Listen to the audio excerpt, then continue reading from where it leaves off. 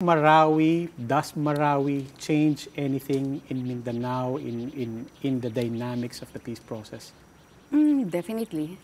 For one thing, it shows how serious the problem of radicalization is in the area and how lacking the government has been in providing a comprehensive response.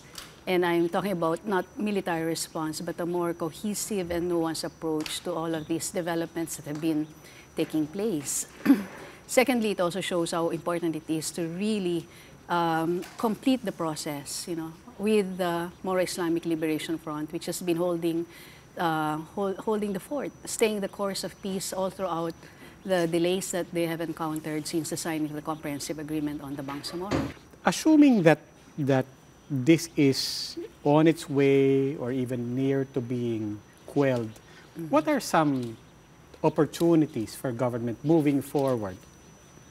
First, it will have to secure the gains of that process with the MILF as well as with the MNLF, given that most of the MNLF, in any case, are on board this Bangsamoro process. And once that's done, then you stabilize the situation, at least in the areas where you have significant MILF presence. And you can count on the MILF to be a partner, both in economic development and in security, as well as in all of the social component of this radicalization process that has been going on. You talk more about this, not necessarily to zero in on Mautes as a clan, but talk more about this kinship dynamic that you say is important to understand. I think it happens everywhere. Well, that's how it is. You don't necessarily support what these young people are doing, but at the same time, you cannot close the door on them. So I think what's really important is to prevent that kind of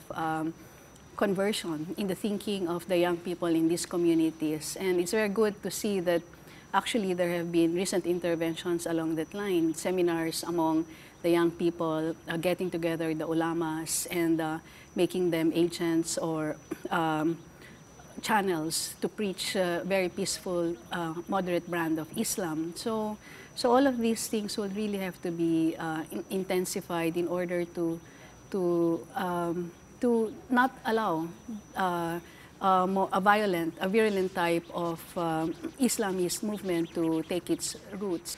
There was an article that came out on Interaction today, written by Irie Ching. I thought the perspective was interesting and important to share. And basically, she was reflecting on how this whole incident in Marawi obviously brings out sympathy and empathy for the people of Marawi, even the people of Mindanao, but it also polarized everyone in terms of martial law. One of the things that I got out of that piece was she was saying one of the ways to reconcile all our perspectives is not to try to reconcile everything into one monolithic sense of history. You've been involved obviously for a long time in the peace process. How valid is that sentiment and that reminder?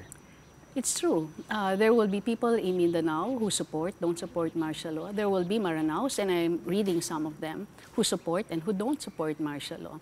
There can never be 100% agreement on certain policies, except probably on some very basic thing, which is like being able to address effectively the humanitarian disaster that has happened in Marawi. It's because at the end of the day, what unites all of us is our humanity. Yeah. So I think there are certain core issues where we will find easier agreement on, but on a lot of political issues, our perspectives can go all in different ways. Okay.